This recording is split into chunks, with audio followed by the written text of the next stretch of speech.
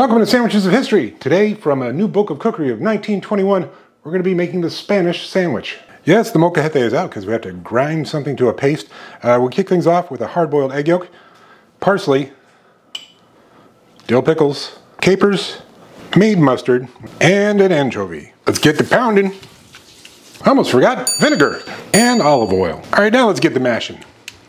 Now into thinly sliced buttered bread, we put our mixture. And just a fair warning, if you've ever seen The Exorcist, well, there you go.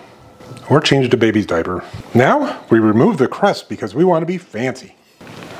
I almost forgot. We're supposed to add the chopped up egg whites to this. Oh, and I almost forgot, again, salt. Paprika.